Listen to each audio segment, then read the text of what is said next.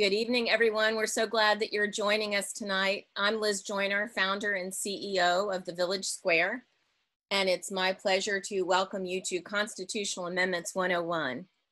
This is our first program of our 14th season that we're calling, for obvious reasons, the Year of Living Digitally.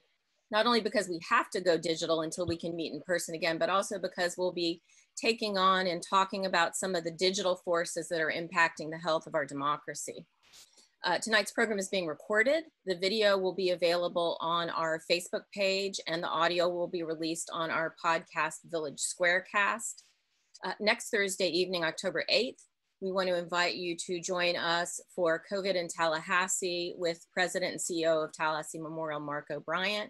And we'd also like to invite you to join us for God Squad for the launch of their 11th season on Friday, October 23rd at noon. And the program is called Our Broken Hearts. It's going to be a full hour that they spend not talking about politics intentionally and just being human together.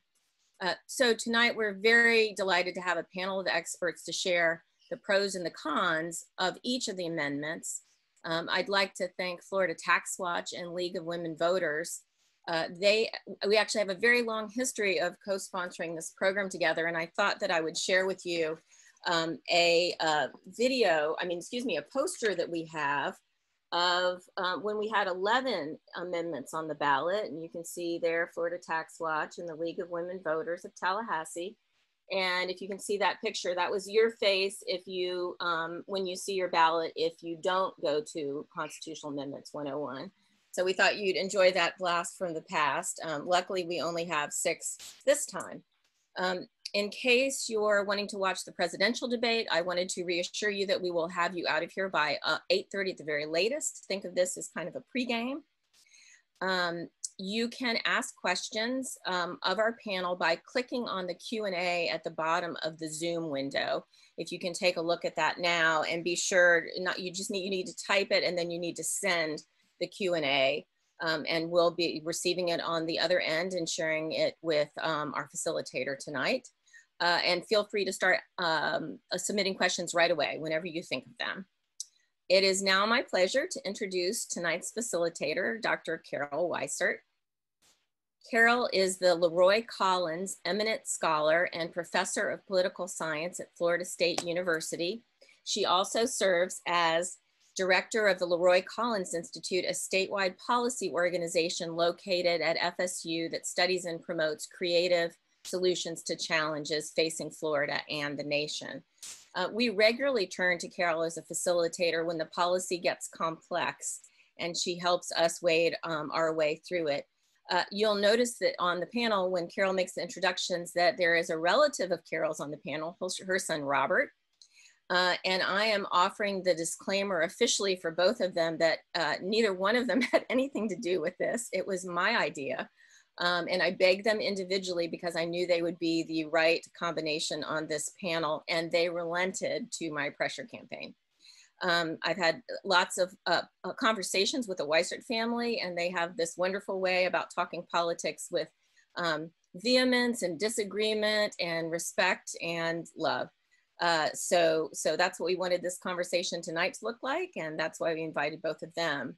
I will gladly now turn it over to Carol. Thank you so much, Liz, and thanks all of you for coming tonight on this important night. We're going to talk tonight about the 6 constitutional amendments that are on the November 3rd ballot. 4 are initiatives, and 2 were put on the ballot by the legislature.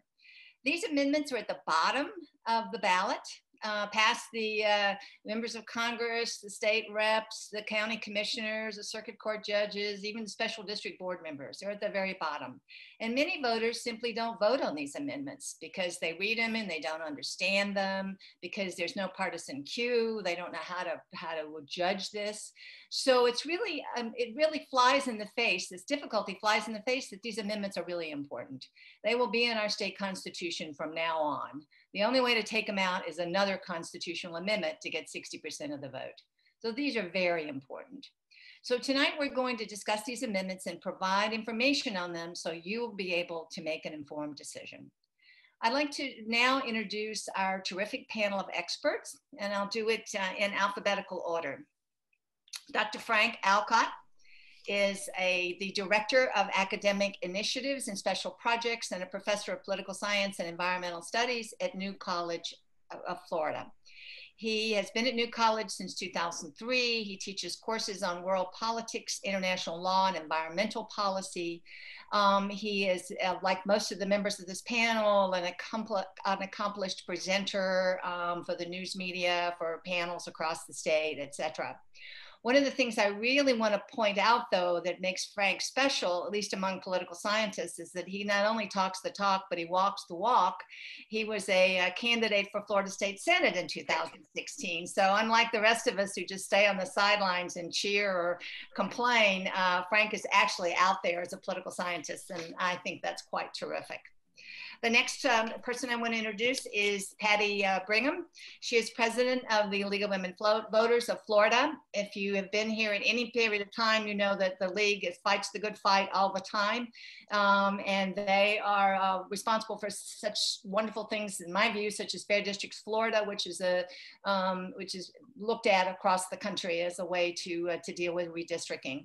She has been president of the League of the Women Voters of Florida since 2018. She was active in the gun safety action part of the league, really got the league involved in that area and helped form a Florida coalition to prevent gun violence. She started out as a radio reporter and freelance reporter. So she also has a lot of, obviously a lot of reporting and experience presenting. The next person I want to introduce is Dr. Adrian Moore. He's Vice President of Policy of the Reason Foundation, which is a nonprofit think tank advancing free minds and free markets. So Dr. Moore leads the Reason's policy implementation efforts and conducts his own research on topics such as privatization, government and regulatory reform, air quality, transportation, urban growth, prisons, and utilities. So he covers quite a large area, although transportation is one of the important areas, and government efficiency as well.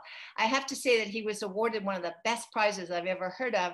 He was awarded the World Outsourcing Achievement Award. Now that's pretty cool.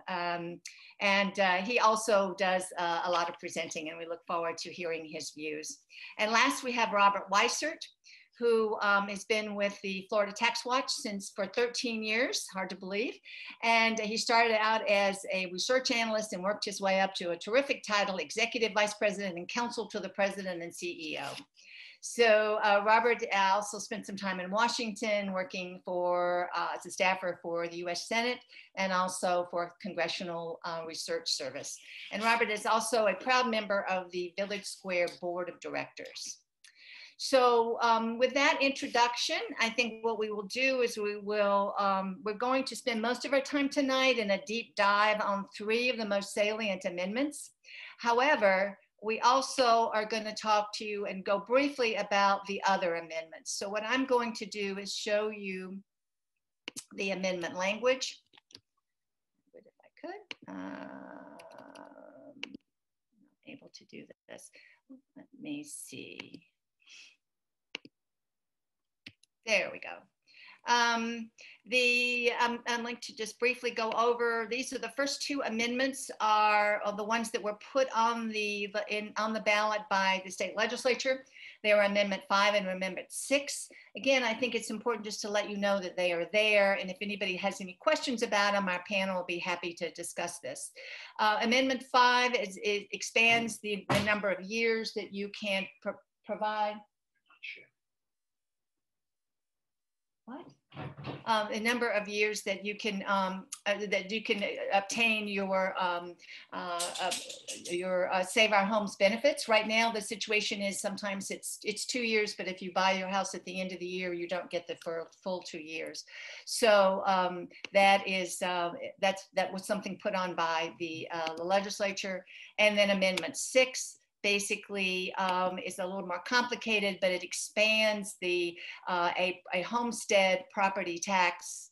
I'm sorry, something's going on here. A property tax discount to not only veterans with permanent combat-related disabilities, but also the spouses of certain deceased veterans. So these are 2 important amendments, albeit amendments that don't that don't that aren't as controversial. Let's see if I can get this. Sorry, it's not moving forward. The last one that I want to mention is Amendment 1. And Amendment 1 is one that we might want to, the panel might want to mention. Amendment 1, the first one that you're going to get when you go to the poll, is a citizenship requirement. The current language in the Florida Constitution is every citizen of the United States who is at least 18 years of age and a permanent resident of the state, if registered as provided by law, shall be an elector of the county where registered. The provision would change that to only a citizen of the United States who is at least 18 years of age and is a permanent resident of the state will get to vote. So this is one that the legislature did not put on the ballot. It was put on the ballot by another group. And so it is a little bit of a strange ballot measure. Why are we changing? Why is it why do we have an amendment that really basically only changes 2 words? So then I'd like to turn it over to the panel. So these are the 3 sort of, I'd say, non-controversial amendments. What does the panel think? Why is Amendment 1 there, and what does it do? Well, I'll take that.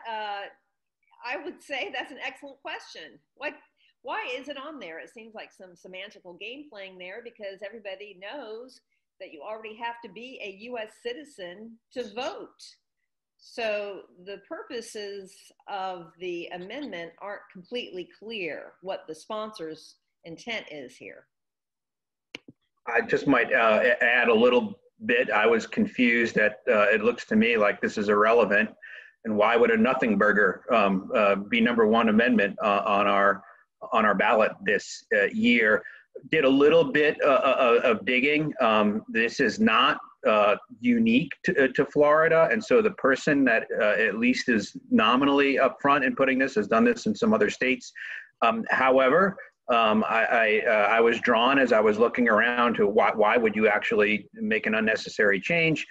Some work, some journalism on the part of the Tampa Bay Times, which anybody could look up. If you follow the money, there was an obscene amount of signatures, more than double that was needed to be collected, that were dumped in a number of county supervisors of elections offices right around the time that they actually had to certify another amendment that the energy industry was they didn't want to see pass. That amendment ultimately got kicked off not through an inability to get the supervisors of elections to certify it, but rather the Supreme Court, because it was a confusing amendment. But if you follow the money, this nothing burger might have been put on by big energy interests in order to knock another amendment off that's not on the ballot. So what should people do? Does it really matter? Does it make a difference if we change every citizen to only a citizen? I don't think legally it makes any difference, because the language as it reads right now says that citizens are allowed to vote. And the way that is legally interpreted is no one else is given permission to vote, because the language clearly states citizens are allowed to vote. So the only reason to change the language, and what the proponents basically argue, is that the Constitution needs to say who can't vote. And so they want it to say only a citizen, so it makes clearer in their minds that non-citizens cannot vote, even though right now non-citizens clearly can't vote. So I do want to jump in with a clarification. I agree with everything Adrian says, and TaxWatch has not encouraged or recommended that people vote for this. We've called this solution in search of a problem. But there are states, not Florida, but there are states where non-citizen residents are allowed to vote in local elections. Currently, no state in the country, none of the 50, allow non-citizens to vote in statewide elections, but Massachusetts, Maryland, San Francisco, and California do allow non-citizens to vote in local elections. Not a single city or county in Florida allows that. Current Florida law does not allow non-citizens to vote. This will have no legal impact on that. The Constitution currently prohibits it. It will prohibit it if it passes.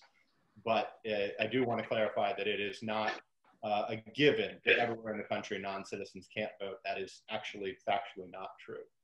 Are we the only state that's considering it, this particular amendment this year? No, as Frank said, it's on the ballot in 2 other states as well, Alabama and Colorado, for those keeping score at home. So this nothing burger, as Professor Alcock said, is not only in our state, but other states. I think it's useful to point this out, just because it is, people look at this and they go, I don't understand this. Sounds like it's not going to make much difference to Florida. It's not. It will make no difference in this state. It will have no legal impact. I do want to add on amendments 5 and 6, though. Those were put on by the legislature. They are non-controversial amendments. There's no organized opposition to them.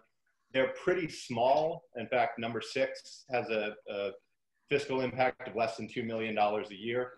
They are on there because they are technical changes to things that are already in the Constitution, the Save Our Homes provision and the already existing disabled military service veterans provision. But the legislature has to change the Constitution to make these amendments. I think that'll come up later as we talk about the importance of what we put in the Constitution, because once something's in the Constitution, like both of those property tax amendments are, the only way to make even a very minor clarification, which is what 5 and 6 both are, is to amend the Constitution again.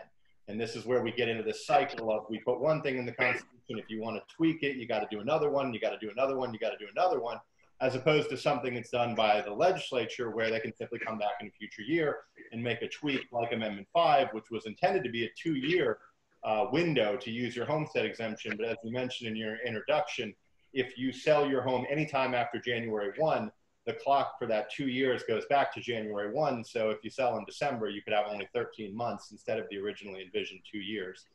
So I do think it's important to point out that while those two are very minor, they are corrections the legislature felt was necessary. The legislature passed them both overwhelmingly in both houses of the legislature, and they have to be done by constitutional amendment. And I'd like to add that the League of Women Voters of Florida actually opposes those 2 amendments, strictly because we don't believe that issues of taxation should be going into our state constitution. But there's no other way around it. They have to be done through the Constitution. Now, we would agree with you, Save Our Homes should not have been in the Constitution. In fact, we were opposed to it when it was originally put up. But now that it is, the only way to make this tweak is to change the Constitution. So in theory, I would agree with you. It shouldn't have been in the Constitution in the first place. But now that it is, we're stuck in the world that we are. And this is the only way to make a tweak that really does make an unfair system that never should have been in the Constitution slightly more fair. What are they? Yeah, that's sorry. Ahead. I was just going to say that's how I think of 5 and 6 also is, this should be a constitutional matter, but it is because they put it in the Constitution when they created the program. And Floridians have generally embraced a taxation system that leans more towards taxing visitors and away from taxing property owners in the state. And they voted for measures that had very clear intent that weren't quite realized by the language. And this language delivers on what Florida voters clearly wanted in previous votes. So it makes sense. I think they both make sense just because of that. And I'll just quickly agree with my fellow panelists. I don't understand why our property tax laws are in the Constitution, but Adrian's right. If you want to make changes, you have to go back in there. Substantively, I really don't have a problem. These are very, very minor in terms of their fiscal impact.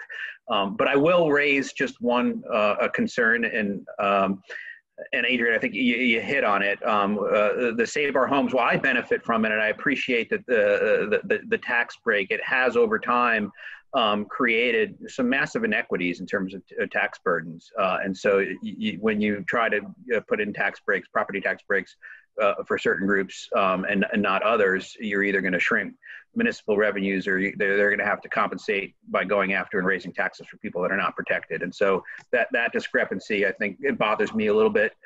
These two changes are really don't affect that, but it's more of an ongoing thing in terms of how we do property tax law in the state of Florida. Good. So let's move on to the controversial amendments, or the ones, the more salient ones anyway, the ones where we have more disagreement.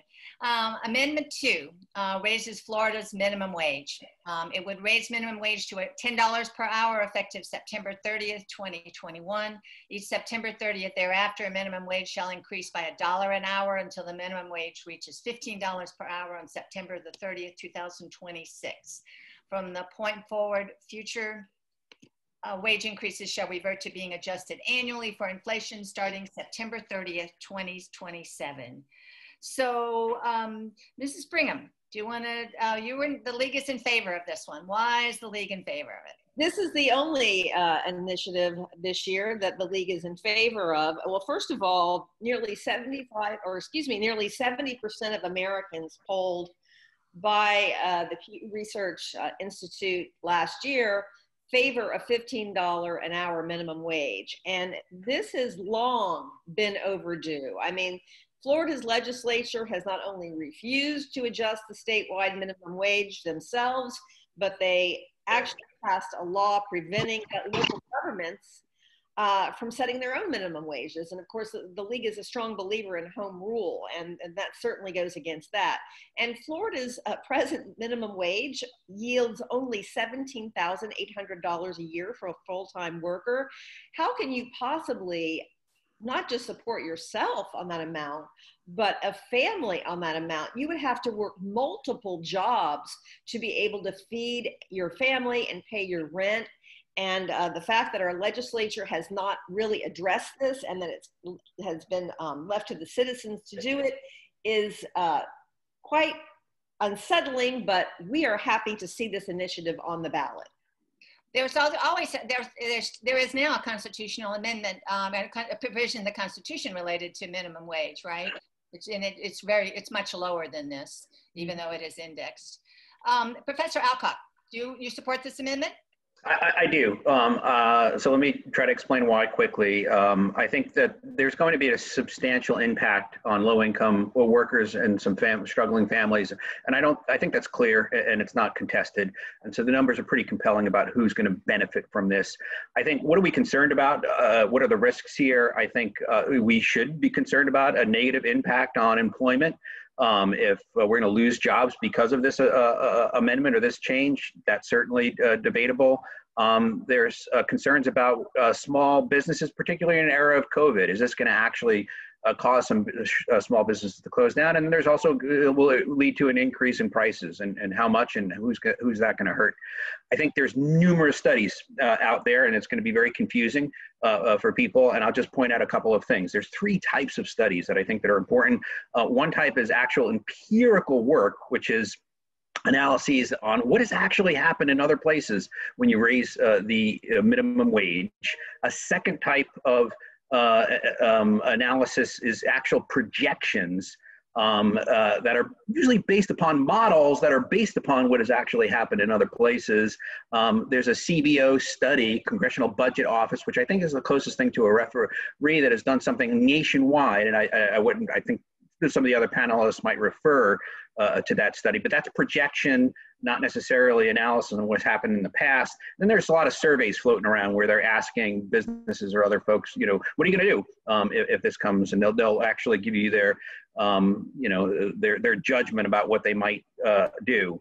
I think as somebody that has a little bit of background in economics, how do you navigate, the landscape? My judgment has been that the majority of the work that's been done on actual empirical studies of minimum wage shows that there's modest to negligible impacts on employment, with a couple of important caveats. One, it's not all clustered. There's a good amount of variation. You have a lot of studies that say not much at all happens in terms of new employment, with a few outliers. And context matters. Where you're looking at, if you're looking at the country as a whole, if you're looking at certain sectors, if you're looking at certain states, you certainly can have impacts that are a little different in one context than another. One thing that I do think is important, though, is there's a recent work that I found compelling that rather than look at the country nationwide and try to extrapolate down to a state or look at a state, there's been some work that looks at actual counties that focuses on where you have where there's the differential between the minimum wage and the median wage is rather close. It means there's a lot of people working there, and then that a minimum wage increase will affect a lot of businesses. And these are areas where the positive impact, we can expect some, and there's also a lot of risk there. What does the empirical work show? It shows that there's some really, really substantial positive impacts for families on the margin, and the employment impacts are not as bad as we think. So my own judgment on some of these issues, there's a lot to gain here. There are risks that we need to consider, but those risks, I think, are overblown on the part of the critics. All right, so now we're here from the con side. Dr. Moore, Mr. Weissert. Thank you, thank you. You know, Frank actually nailed it with the nature of the studies. I am an economist, so these things have been sort of bread and butter for many, many years, and that's exactly the right characterization. I would add and modify that summary, though, by saying, first of all, that the effects on employment have grown over time. So a lot of studies are from 5-10 years ago. Because of technological changes, it's possible now to replace the cashier at a McDonald's with a kiosk in a way that it wasn't even just a few years ago. And the other thing is that while a lot of this research finds that it doesn't shrink the economy, so the total jobs in the state don't go down, the economy continues to go along. What it does is it changes the distribution of who benefits. It's not that people don't benefit, it's just the people that benefit are not the people who right now are making minimum wage. Because when an employer has to pay $15 for the lowest skilled employee rather than $8, they're going to want a different employee for that 75% wage hike. They want someone who's older and has more experience. And so what you get when you raise the minimum wage like this is young, unskilled people get replaced by older, low-skilled people, but who have held jobs, have shown some level of reliability, and are worth a 75% higher wage more than an inexperienced brand new worker. So in place after place where these large minimum wage hikes have gone in, what you see is a big change in the amount of technology used instead of workers. Total employment doesn't go down, but the entry-level jobs shrink, and the people who get those entry-level jobs become not your teenagers and your sort of traditional minimum wage workers. So because people are not supporting a family on minimum wage, by the time you're at the age where you're starting a family, you've usually been working a few years, hopefully. And one way you're not making minimum wage is by being a good worker for several years and getting several raises. And now you're making $10, $11, $12 an hour. And maybe both of you are working, or you rent an apartment with a roommate. You're not really trying to support an entire household on a minimum wage. That is only a small percentage of minimum wage workers. Most people are trying to make some money on a minimum wage and get the experience they need to move up in pay. So you're against this amendment? The raising the minimum wage would all the people who are currently making minimum wage would be severely hurt by it. Mr. Weissert.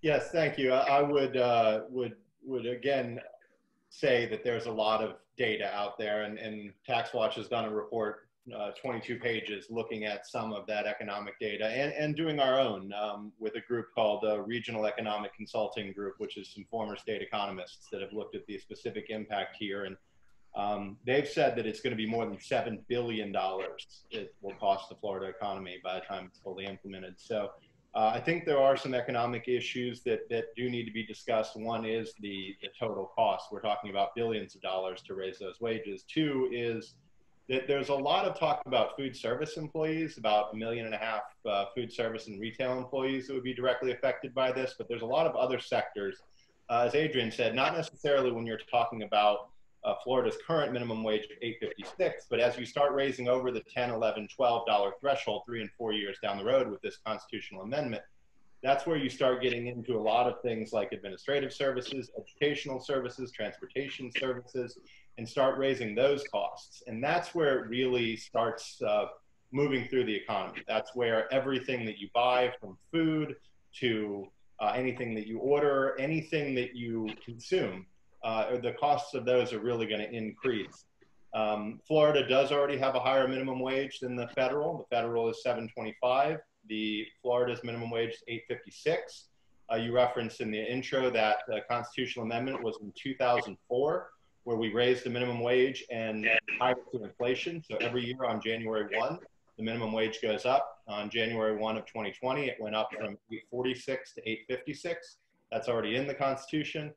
This would, as you mentioned, change that date. This is really minor for it, but it would change the date of that CPI adjustment from January 1 of every year to September 30th of every year. But it would increase by $1 for the first 5 years. So those are some of the economic costs. There is a public cost to this as well. The state economists have looked at this and said it'll cost about $500 million to the taxpayers in the first year. In full implementation, about $500 million, because of our state, in 67 counties, every single one of those 67, one of the largest employers is public employers. In 61 counties, including Leon, the largest single employer in the county is public. In 40 counties, 2 of the top 3 largest employers are public. And this minimum wage would apply to state and local employees. Wouldn't apply to federal, that's a constitutional issue. But so there is a fiscal cost to the taxpayers. And I think Adrian brought up a good point about living wage too.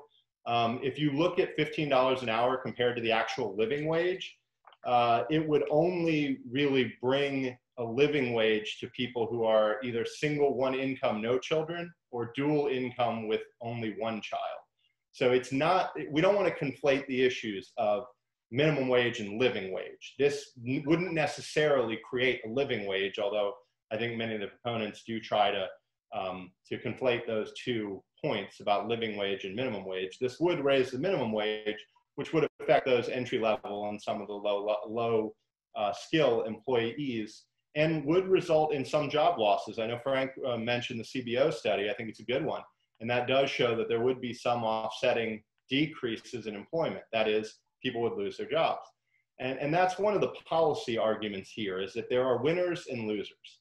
There are some people who benefit from it because they get more wages for their current position. And there are some people who lose from it, either because they lose the buying power. If they make more than $15 an hour, but not by much, they lose some of their buying power. There are some who will lose their job outright. And there are those on fixed income, especially seniors, who now have higher costs, but no additional income. So there are some winners and losers here. And I think that's one of the major issues. The biggest one is that this doesn't belong in the Constitution. There were 7 bills in the 2020 legislature to raise the minimum wage to $15. This is exactly the kind of thing that the legislature should look at and should do ultimately if that's what the voters want. But when we put it in the Constitution, if we need to make any tweaks in the future, that's going to be extremely difficult to do. So what we need is to have this same policy debate, which I think is a good one, but have it in the right place, which is the legislature, not in the Constitution. Well, I'd like to weigh in here on this. I respectfully disagree. I do think that we have to be careful with what we put into the Constitution, absolutely. But when we have gridlock in our legislature for as long as we've had, and there's only one part of the population being addressed, that's a problem. And that's why we see these citizen initiatives going onto the ballot. And I would argue that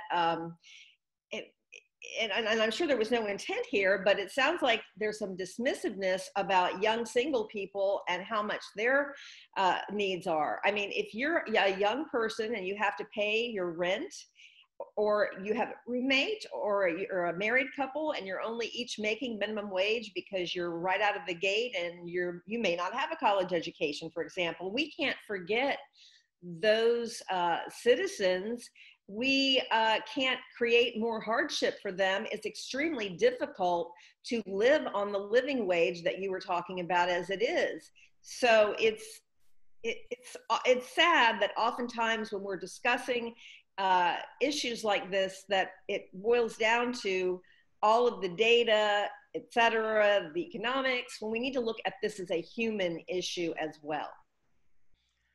I agree on the human issue thing. I mean, that is very much what motivates people around this question.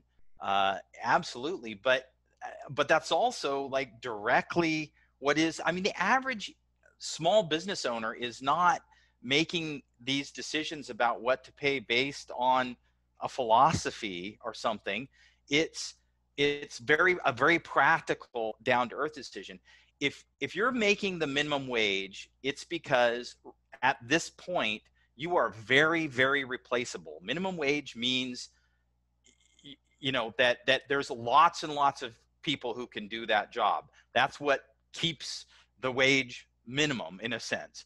The way you get out of that is not just, I think a lot of people think there's sort of a story that you have to go out and get skills and get education. That is certainly one way to do it. But it's also very widespread in this country that it's hard work. If you're a good employee, you don't stay at minimum wage for very long, because that does set you off from the other people who are willing to work for the minimum wage. So it's all about, for every minimum wage worker out there, it's about how do you make yourself different and more valuable to your employer than the other people who are lined up, you know, figuratively blocks to take that job, because there are a lot of people in this country who can fill every minimum wage job. That's why they're minimum wage. Getting out of minimum wage is the whole secret. And you can do that just by being a good employee and sticking it out and showing value. And that's the path people have to take. If we raise it, it doesn't change that dynamic. It just means now 15 is the minimum. And as my local ice cream parlor owner told me, is right now, look around. I've got 6 high school kids working in here. When I have to pay $15 an hour, I guarantee you I'm going to have 6 25-year-olds working in here, because they're willing to work for 15. They aren't willing to work for $8.50. And they're much more reliable. They call in sick less. They don't change jobs every 6 months the way all these teenagers do. So there you go. Those kids are out of a job, and now new people are benefiting from it. So what Robert said, you get some people are going to win, but for every one of them, someone's going to lose. Well, I think we're making assumptions that, you know, all of these people making a minimum wage are teenagers, when I don't believe that's the case. I mean, there are many adults making minimum wages because they're working in professions that are not respected by Americans, and they're not given a chance really to move up in their income level. And, you know, we're not addressing these issues in the state, and we're not addressing these issues in the country. Well, Carol, just one really quick point, because I know you probably want to move on. It's a counterpoint just to Robert. I do think we have a history in this state when the legislature is ignoring important matters where the citizens of Florida are getting frustrated because they're not dealing with something that they should.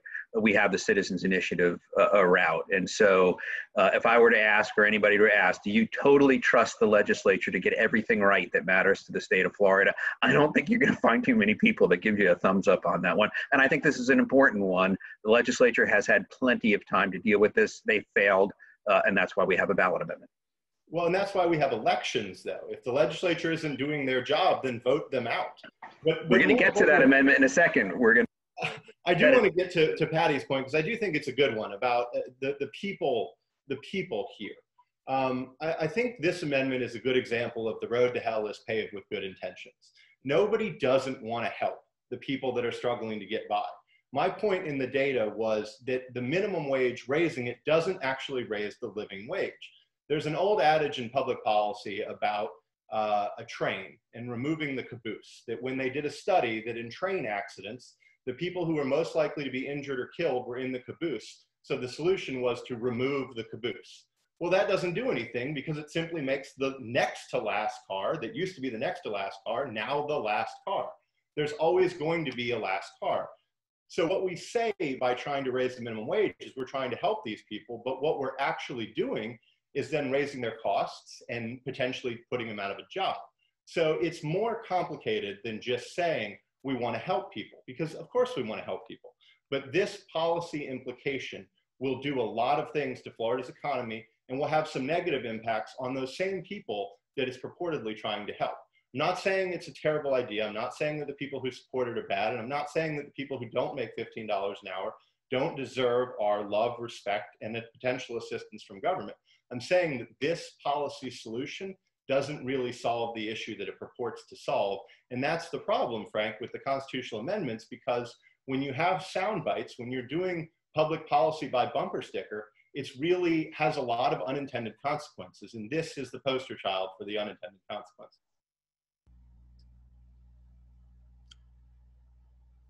Carol, you're muted. You're muted. I think the host, and now you can hear me? Yeah. Okay, let's move on. Then that was the uncontroversial one. So we're going to move on to Amendment 3. This is all voters vote in primary elections for state legislature, governor, and cabinet. This would allow all registered voters to vote in primaries for state legislature, governor, and cabinet, regardless of political party affiliation. I'm sure our audience knows we have a closed primary in Florida, so you are not able to vote under, with most circumstances if you are an MPA. All candidates for an office, including party-nominated candidates, appear on the same primary ballot. The two highest vote getters advance to the general election.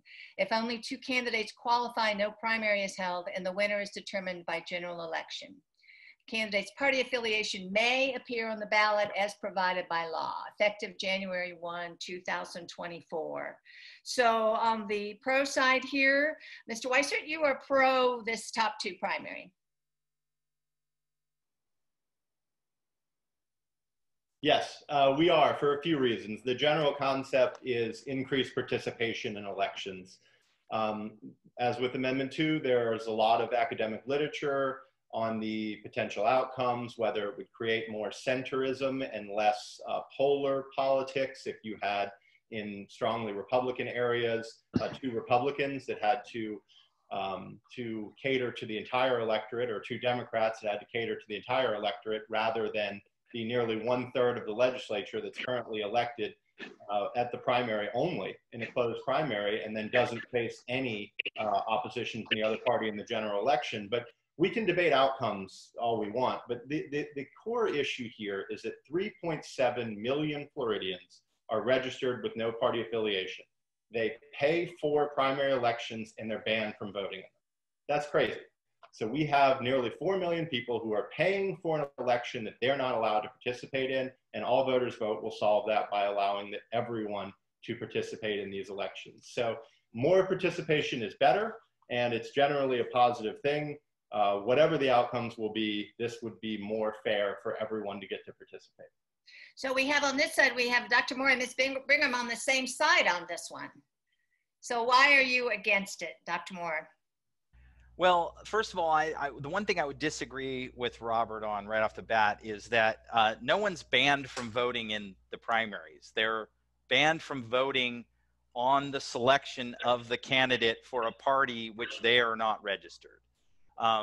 Parties are not government entities. They are private clubs that we formed as a culture to help us organize and make it easier for us to vote by kind of teaming up with people who think similarly so that we can work together to pick a candidate that represents our views, whatever party you're in. And if you're not in a party, that means you don't want to play in that sandbox.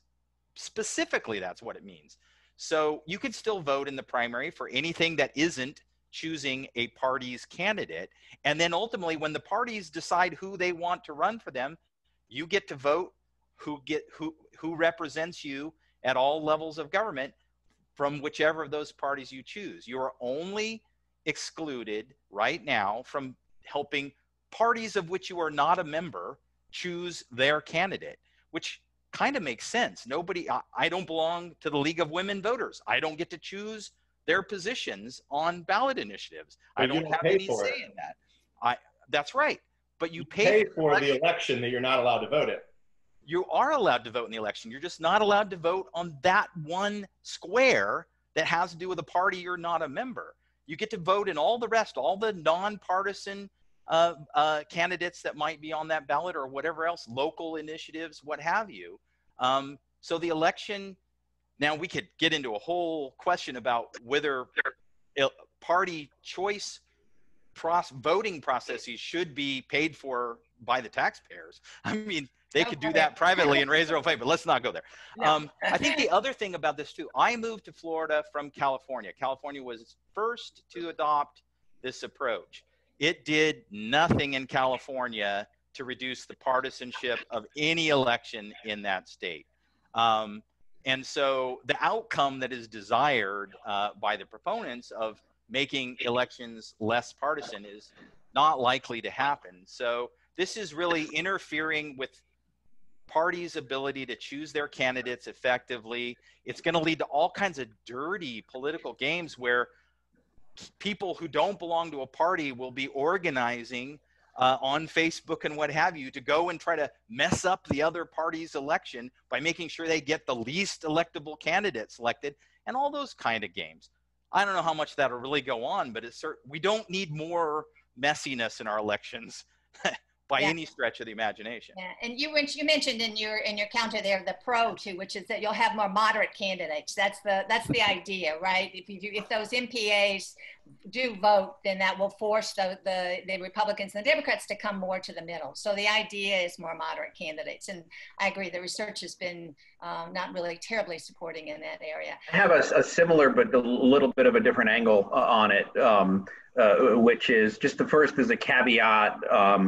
Ideally, I'm a big fan of ranked choice voting. We're not going to be talking about that. That's not on the ballot. That would be ideal. This is not. This is something that's a little bit different. But my point of departure on this is I think we do have a problem. And the problem is that our system in the state of Florida and nationwide, the vast majority of our state legislative districts and congressional districts are non-competitive at the general election level. And that lack of competitiveness actually has, for me, I think, a very big impact on the sense of accountability that our elected officials have with respect to all of the people that they represent. And I believe that firmly, that, I believe in competition. And when you don't have it, I think the people that are in power really have a very narrow sense of who's keeping them there. And so I think that that's a problem. This system, while it's not ideal, the top two system will certainly introduce a healthy degree of competition in terms of our electoral system at the state legislative district and congressional district level. And I do think even if you don't get different outcomes, folks will behave a little bit differently. I think what's at risk is party autonomy. Parties under this system have a more difficult time of controlling who gets in office. And there's no guarantee that you're going to have somebody from your party represented in a general election, which bothers some people, which is why neither the Republican Party or the Democratic Party are in favor of this. And there are some third parties, which I don't quite understand why. If you're not going to get in the top two, you're certainly not going to win anything. So political parties are not in favor of this. So it's got a tough slog ahead.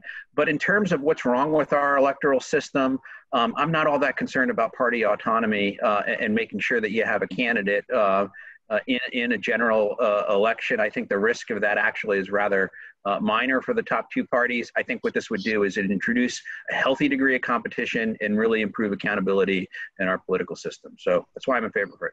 Ms. Brigham, the league was initially for this, I think, and now you're against it. Is that correct? Yes, we've taken a good hard look at this, several additional hard looks at this, and we've changed our position to we strongly oppose this initiative. I have not heard anyone touch on the issue of racial equity. We have systemic racism in the United States. Our government has been structured to favor white Americans. That is the history of this country, and that unfortunately still exists today. So these long practices would likely result in mainly white candidates who have the money to be favored at the top of these primaries, and this would harm the representation in communities of color. The League has a commitment to diversity, equity, and inclusion, and we firmly believe that this could harm those communities of color who don't have enough of a say as it is in our legislature, and or in city councils or county commissions, and we just don't believe that the top two is the way to go when it comes to the racial disparity issue. Also, you could have a situation, I mean, talking about, you know, there's the argument that the top two is going to bring everyone closer together, but there could actually be a situation where you have two candidates at the top of the ticket from the same party. So I don't see how that brings anyone closer together. That could just bring about more party divide. And I will say, the League did not base its decision on political parties. We really don't care what the parties think. We care about what the voters think. We are pro-voter, not pro-party. And as far as the comment about this bans NPAs from voting, I just have to add that it's very easy to change your voter registration online, and if you educate yourself, if you want to stay NPA most of the time, but there's a candidate that you want to vote for on the other side of the issue, you can always go on to your supervisor of election website, change your party, make your vote, and then go back to being NPA after that. It is very easy to do. I will say you can do that. I don't think Floridians should be required to do that to have their voice heard, but you can. No, I think you bring up a really excellent point about communities of color. I would acknowledge firmly that the Legislative Black Caucus is opposed to this for that same argument. We have looked for some academic literature to bear that out, to show where that has happened. And similar to what Adrian said, there's not a whole lot that shows significant outcome impacts. So I don't want to say that there is, and I don't want to say that that's proven or disproven. There just isn't a lot of evidence in places like California that have done this, that there's really a lot of impact on the ultimate who gets elected and what color they are or what party they are. And I think those matter, and people should be aware of that. Also, people should be aware that this only affects state elections. So we're talking governor, cabinet, and legislative races. So this doesn't affect congressional, doesn't affect your local. These are those three. But I would say two things to the group. One is that we talk about non-competitive elections or two representatives of the same party making it through the top two. Already about a third of the Florida House is elected at the primary. That is, there is no opposition from the other party, and whoever wins the primary by default wins the general election. So we're not going to be increasing the disaffection of voters by this. We're going to be decreasing that because we already see 40+ races where there is only one candidate, one party's candidates running, and whoever wins the primary wins the general by default. And the second thing is, it is true, both the Republican Party and Democratic Party of Florida are opposed to this, but working many years in the legislative process and at the congressional level, I would say, generally when both parties are opposed to something, we found the right solution. That's how we know that we've found where the people are, because both the Republicans and the Democrats are upset with our solution, and that's the definition of compromise.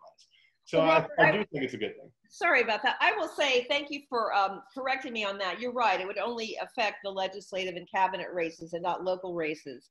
But I would also say, because we hear a lot of those in favor of the top two, comparisons to California, and Florida is a very different state from California. California has many more minorities than Florida. Florida is an unusual state, and we have to take that into account when we're talking about a top two primary. And the League does support open primaries, and we do have a position in our study and action policy guide on open primaries, and we support them, but we just cannot support this top two, again, because we believe it could lead to real racial inequities. Final comments on this one? All right. So we'll go to Amendment 4. This is the clearest language, voter approval of constitutional amendments. It would require all proposed amendments or revisions to the state constitution to be approved by the voters in 2 elections instead of 1 in order to take effect. And that way, both would have to be 60%. That was the current standard today. The proposal applies the current thresholds for passage of each of the 2 elections. So 2 times, not just 1, but 2. Mr. Weister, you were the only one on the panel that supports this one. Why do you support it? Yes, thank you. It's because of what I've been saying here, partially. The Constitution has been amended far too many times. It is no longer a framework document. It's an avenue for legislation. It's an avenue for public policy change. And that's not necessarily a negative thing. We just need to make sure that we do it very carefully. So we're having this good conversation, and we have some different views represented. But the best way to ensure that what we put in there really belongs in there is to vote it. If people vote yes, then you have a 2-year window to re-educate voters, to have them consider the actual impacts of what they've done. And then if they say, yes, this was a really good idea, then we absolutely know that that's something that we should put into our foundational document. I don't want to throw too many statistics, but just to let you know, Florida's Constitution has been amended 140 times since it was adopted in 1968. The U.S. Constitution was adopted in 1789 and has been amended 27 times. Since 1992, we've amended it 50 times, 50. Since 2006, when we raised the threshold to 60% from 50% plus 1, it's been amended 28 times. And in 2018 alone, the last election, there were 12 amendments to the Constitution. We are doing this too much. We need to make sure that we are certain about the things that we put in the Constitution. I'm not saying we should make it harder for people to put things up for consideration. We should just be very careful about how we put things in it. Now, a lot of people say that this would reduce the access of citizens to change their Constitution. The problem with that is that the amendments 1 through 4, which are the citizen initiatives, not 5 and 6, which are put on by the legislature, in total have raised $28.4 million. $28 million to put these on the ballot. Raise your hand if you gave any of that money. I mean, this is already not the citizens at the grassroots getting together and putting things on. These are already moneyed interests that are trying to bypass the republic, the legislative process, where we elect people to have these kind of discussions and do things through law, which is the way that a republic works. And we're trying to say, no, we want to circumvent that, which we've done 140 times. This simply says, okay, that avenue is still open to you, but you better be certain about the thing that you put in there, because everyone's going to have 2 years to rethink what they do. And if they really wanted it, they can do it. But if they think, maybe that wasn't such a good idea, now I understand what the implications that'll be, and I don't want to do that, then they have a second chance to say, nope, let's leave the foundational document as a framework of government and not flying with the wind of the will of whatever issue we may want to think about somebody paying $9 million to put advertisements on TV. So, Mrs. Brigham, you disagree? Yes, the League completely disagrees. First of all, the reason that the Florida Constitution had to be completely rewritten in 1968 was because just a handful of legislators had the power to put anything in. And when you have that kind of situation where you have this little power grabbers within the legislature blocking anything from being put in, that's a problem. So we had to open it up to citizen initiatives. It is very difficult to get a citizen initiative onto the ballot, and I don't think that I'm completely disagreeing with what has been said before. It is onerous. It takes hundreds of thousands of signatures, millions of dollars, Supreme Court review. But that does not mean that it should be made harder because it is already so difficult. But to ask our citizens to vote twice at the supermajority of 60% to get an amendment passed is ludicrous. You might just as well ask someone to summit Mount Everest. It would be absolutely impossible for anyone to get an initiative onto the ballot this way, except the richest of the rich, and that would be the billionaires. This is very much a favorite of big money interests that we're very suspicious about the groups behind this, the donors behind this. It's a very shadowy, keep our Constitution clean. Not much is known about the donors. I think it's been $9 million was funded this initiative. And when there's a lack of transparency like this, our antenna go up. Others, Dr. Moore, do you have a comment on this? You're against it? Yeah, it's, well, I'm sort of a 50-50 bar on this one, I have to say, because Robert's 100% right that we brutalize our state constitution with this process. We've already talked about things that are being done through the Constitution that shouldn't be. I think that's come up at least twice, if not more, just this evening. It's a real problem, because when you put something in the Constitution, you make it much more difficult to change, and we're putting things in the Constitution that are not evergreen, that really are going to need changing as the world changes, and this is a huge problem. The thing is the right way to do that is not necessarily to make everybody have to vote twice. The reason why people are making constitutional changes that shouldn't be is because they can't do legislative ballot initiatives. So the right thing to do is to amend our Constitution to allow legislative ballot initiatives, because Robert also made the good point about we have a republic. Most of the business of government is supposed to be done by the legislature, arguably all of it, but that has its problems too, because we've all lived in a state where often the legislature is not interested in doing things that the people really care about because of the nature of the system. And so ballot initiatives is an effective way to kind of try to balance the republic virtues of having the legislature make most of the decisions with the people still having a chance to step in. And they should have the tool of changing the Constitution. They should have the tool of passing laws by popular vote. And I think if we had that situation, we wouldn't necessarily need to put in such a draconian check on changing the Constitution. Do you see any hope of having statutory initiatives, though? I don't know. Maybe it's all, unfortunately, like Robert said, it's about the money. It's like, who's going to scrape up the money to create statutory initiatives? We have to judge things partly by practical reality and partly by ideals. I think judging it by practical reality, it's going to be tough to get there, but dramatically cutting people, what we're faced with right now is the practical reality of, if we accept this double vote, we accept that we are going to get far, far, far less say directly in all of these important issues. We're going to have to really lean on our legislators. And I don't know about you, but I don't have that much confidence in my representatives.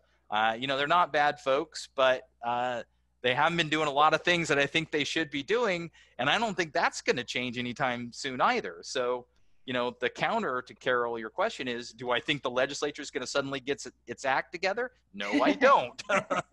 Maybe Carol, just a couple of other points. Just Chesterfield Smith, a great character. He was the chair of the original Constitutional Commission in 1968, not the original, but our last Constitution. And he was pretty clear that this Constitution is going to change with the times. They saw a rapidly changing state, and that's why they put in more vehicles for change. And you can quote him, the citizens are the ultimate repository for constitutional change in the state of Florida. So if you care about the original intent of those that put the Constitution in place, the fact that we do change the Constitution in Florida a lot is by design. Now, I think that being said, that the change in 2006 to a supermajority, so the threshold moving from 50 to 60%, actually might have been a good thing, because we were probably even more arbitrary and capricious prior to that change going in. It's a fairly high bar at the moment. I think having a double pass, or having to get something through twice, is just a little bit too much in terms of disempowering the citizens in Florida. Keep in mind that your electorates in general elections are quite different than those in midterms elections. So if you're doing two successive cycles, all you need to do to knock something down is to get 40% in one year or another, when you're going to have different people that come out to vote. And so I think that's a problem. The other thing is, you know, and this is total conjecture, but I tend to trust the citizens of Florida on these ballot initiatives when there's a reasonable amount. I think sometimes when there's too many things on the ballot, they just get freaky and start, like, you know, yes or no all the way up and down the ballot. I think we saw that with the you know, the CRC stuff last time. So if you're concerned about too many initiatives being on the ballot, well, guess what? Now you're going to have everything that's coming up in a given year, plus everything that just passed last year is going to put more things on the ballot. All these things considered, I think it's a very bad idea, and I'm going to vote no. We've had a couple of questions from the audience I wanted on this amendment, and then we'll go back to the others. The one question is regarding Amendment 4, what would be done during the second 2-year wait that couldn't be done prior to the first time it's voted on? Well, I would say people, people would have a chance to better educate themselves on it. So those who didn't watch the Village Square panel before it and went in for the first time and saw it for the first time, which I think is many of the millions of voters, they would have a chance then to say, okay, well, now I can learn about this, I can educate myself on this, and I can reconsider it. I do think that's a valid point, but I do think that 2-year intervening window would allow people to have some reflection and have some learning time. And I think Frank brings up a good point about it passing twice, but that's a good thing. That's exactly why we have a House and a Senate. 49 of the 50 states in the US Congress, you have to pass a bill twice. It has to pass the House and it has to pass the Senate. So it makes perfect sense that we would do the same thing for constitutional amendments to get into the ballot. And I would say, again, these aren't structural changes we're talking about. These are policy issues. Right now on the Secretary of State's website, there are 23 potentially active citizen initiatives for the 2022 ballot. The 2020 is already closed. We have these 6, but there's going to be 23 that people are trying to get the votes for 2022. Now, again, a lot of those aren't going to work, but about a half a dozen of them are about the use of marijuana. We have one on free classes for anyone making less than $100,000 a year. We have one that you can't get a red light camera ticket. And there's one that all tolls have to be approved by voters. These are not the kind of things that belong in the Constitution. This is exactly, I think Frank's point about Chesterfield Smith is a good one. And we're not trying to disempower people from making changes here. We're one of only 18 states that allows a citizen initiative, and we think that's a good thing. We just think that you need to be very careful about what you do. And to the exact question, a 2-year reflection period will ensure that voters are certain when this is what they want to put in their foundational document. Well, I just like to weigh in, Robert. I respectfully disagree with you. First of all, how are we going to know that those same voters are going to be here in 2 years? People move in and out of Florida all the time. It seems to us this is just another way to muck up the citizen initiative process, which we've seen our legislature doing over the past several years now, whittling away at direct democracy, so much so that this comes along, and once again, who's behind this, we'd really like to know.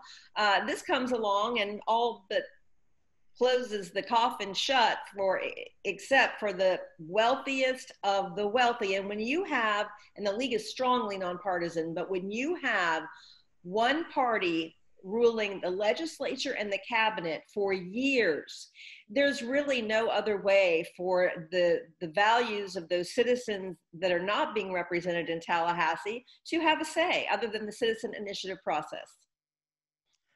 You know, a question for the panel.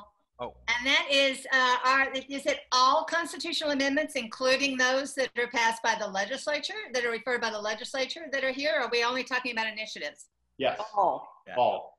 It's now, all. the other state that does this limits it to only citizens initiative. Delaware does this, and they only limit it to some. But no, this one would be all. There is, in other states, the other state that has done this, that there have been 14 that have been on the ballot twice that have passed the first time. 12 of those passed the second time. Because when the people want something, Patty, to your point, we don't want to silence the people. When the people want something, they will pass it a second time. And I agree with you. We can ensure that everyone, you don't have to prove that you voted on it the first time to vote on it the second time. It's the electorate, not the person.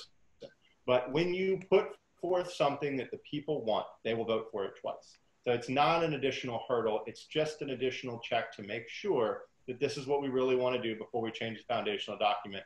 And I would love more people to participate in the process to make sure that we have a legislature that's representative of the people, which is why I support Amendment 3. Well, here's the thing, though. The idea that people are going to deliberate, for the half year up to the first vote, and then for 2 years until it comes up to vote again is ludicrous. People got lives to live. They don't want to think about politics. They don't want to think about these things for 2.5 years, and they're not going to. You know who's going to think about it and write about it and talk about it endlessly for 2.5 years? All the special interests and nerds like us. So the policy nerds of the state and everybody who's got skin in the game are going to be all over it for this. And the average citizen's going to check out completely until the election comes around again. They're going to say, "Oh, remind me what that was again."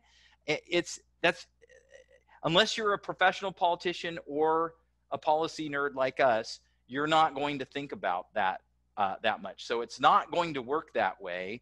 What it is it's just going to make it slower and harder. So if all you want is fewer initiatives getting into the Constitution, this will probably do that. But it doesn't mean you're going to get better ones or better participation by any stretch. No, and you know what else I'd like to add, Adrian, is that really, and we're not calling this Amendment 4, by the way, we're calling this number 4. And why? Because 2 years ago, Amendment 4, the restoration of voting rights for ex-felons passed.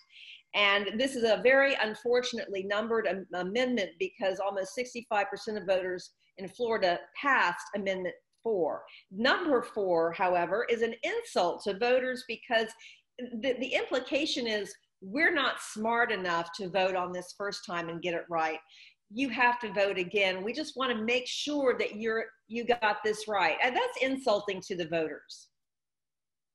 I don't think it's insulting. I think it's checks and balances, which is exactly what our republic has done wonderfully. To pass a law, you have to have the House pass it, the Senate pass it, and the governor sign it.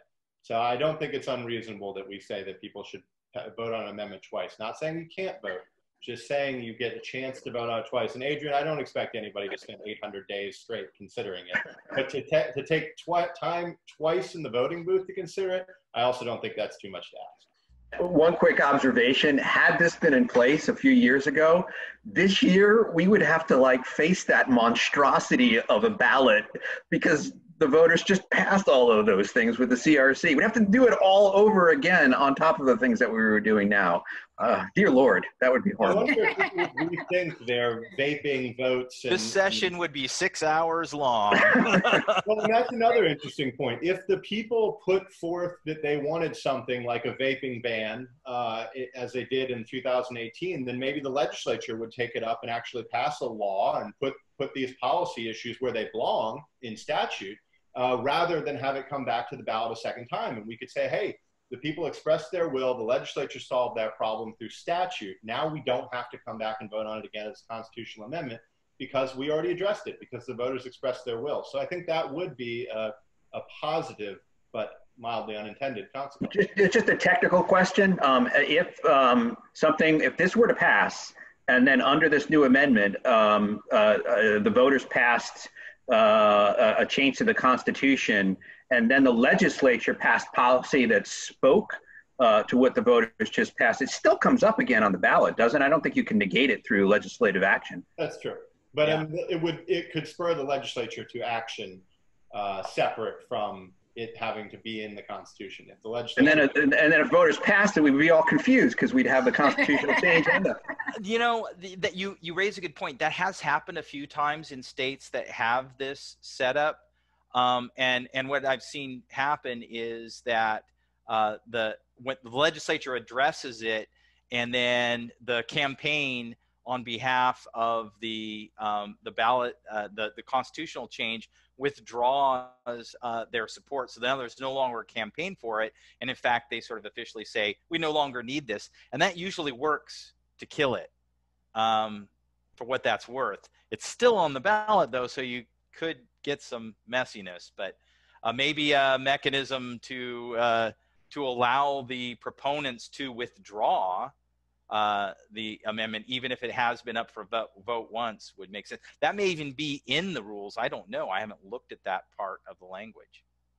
There's another thing to consider here as well. Since 1968, 80% of the ballot initiatives or the amendments that made it to the ballot were placed there by the legislature or the appointees on the Constitution Revision Commission. So those amendments are coming mainly from the legislature or the CRC, and the citizens' initiatives are in the minority. So we would actually see a longer ballot, and that is another example of why. Okay, great. I'm sorry, let's move on. I've got a question from the audience on Amendment 3. Remember, Amendment 3 is the minimum wage. What about healthcare workers? Aren't many of them being paid minimum wage? Minimum wage is number 2. Number 2. I'm sorry, number 2. It says number 3, but yeah, number 2. What about healthcare workers? Aren't many of them paid minimum wage? I don't know that any licensed healthcare workers are paid minimum wage. In fact, I'm about 98% sure that's a no. There are people hired in nursing homes and other healthcare facilities that provide non-licensed support services and work who might be making a minimum wage, but you've got people in the front office and various things like that, but not medical professionals.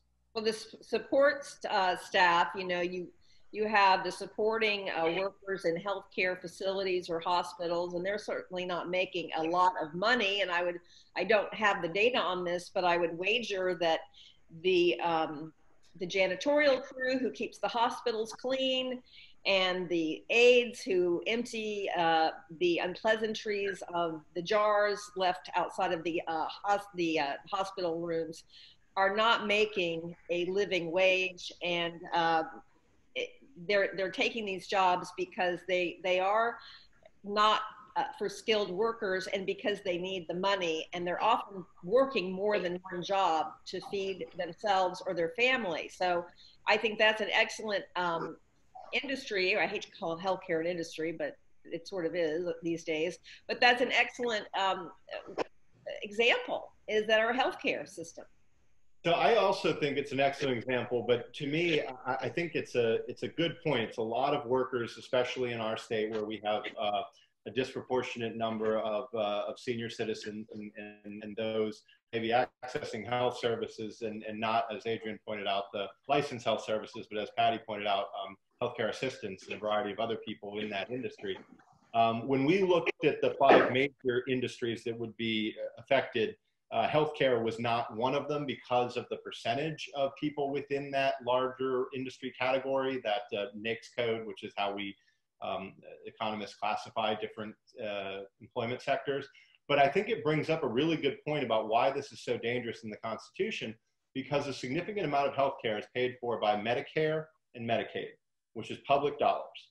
So if we raise the cost of that, who is going to bear the burden of that?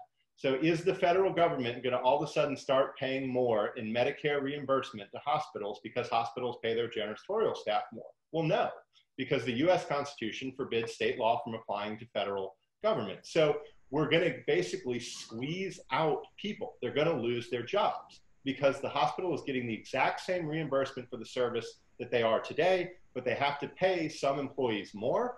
The only way to make ends meet is to have some people lose their jobs. So that's exactly where I say the road to hell is paved with good intentions, and exactly why this is such a dangerous policy to put in the Constitution, because as we address little issues like that with Medicare reimbursement rates, which the legislature has no control over, it's a federal program, how are we going to go back and fix that if we realize a problem that we've created in 1, 2, or 3 years when we have to go back and change the Constitution?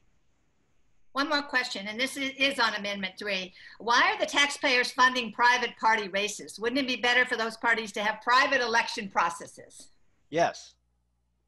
Okay, you've got an agreement on the panel. That would be a big change. Yeah, I love that point that Adrian talked about their private organizations, and Patty talked about that you can change your your affiliation to them, and those are both accurate, but we're still paying for it as taxpayers.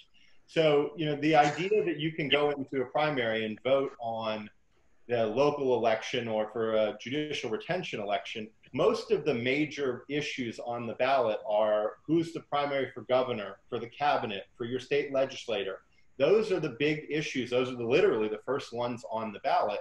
And we're saying that 3.7 million people who choose not to be a member of this club, I acknowledge they could choose to be, still have to pay for it. So Adrian, you say you could choose to be a member or choose not to be.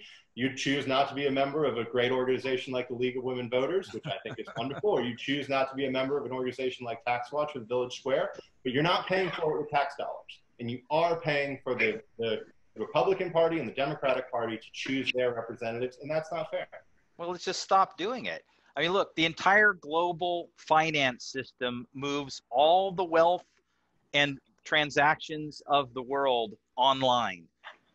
The GOP and the Democratic Party can do an online election process, completely secure, that won't even be that expensive. They have more than enough money to do it, and just take this whole primary business right out of our public, taxpayer-funded elections designed to decide democratic issues, and let the party stuff do its things, and then they can put whatever candidates forward they want. It's not even required by law that the parties use the elections to pick their candidates. They can just pick. They can just pick and say, this is our candidate. We decided in our smoke-filled room. It only happens this way because of tradition, and because back when we started these partisan primary elections, we were a smaller country and it didn't seem like a big deal. Now it's kind of a big deal, and it's actually messing up our democracy. So let's yank it out. Not such a bad idea, Adrian. And then we can put ranked choice voting in the general election. Exactly, yeah. I'm glad this group is so narrowly focused on those particular proposals rather than these broad. We agree that there should be legislative initiatives and doing something about political parties. We have just a few minutes left because we promised everyone we would be done for plenty of time to them to get ready for the debate. But I want to give everybody an opportunity to just say, and you have any final words about the ballot measures as a whole, or about voting, or about anything you wish to sort of conclude with briefly. So Patty, do you want to start? Ms. Brigham, do you want to start? Yes, I would. I was trying to unmute my microphone. Thank you so much. Oh, okay. Well, we certainly know that many of your attendees on Zoom are those regular voters hopefully on Facebook that are watching us, but it's so critical this year. And I'd just like to put a plug in for early voting. We want you to vote, and these amendments are listed on our vote411.org online voter guide, and we're also going to be putting out paper voter guides around the state. But it is critical this year to vote early. We know that there's a slowdown at the Postal Service. We know that we're expecting record numbers of voters to cast their ballots early via mail. If you have not gotten your ballot into the mail by October the 13th, please go to a secure drop box and put it in that, or go inside, wear a mask, and vote early. We cannot afford to have ballots piling up and not meeting the 7 p.m. election day deadline to be counted because of the slowdown with the U.S. Postal Service. So please, if you're voting by mail, vote by October 13th by mail. And then once you do, you can track your ballot on your Supervisor of Elections website. You can see when it's been received and your vote has been counted. But remember, your vote is your voice. It's your most powerful way that you can participate in our democracy. Thank you. Dr. Moore,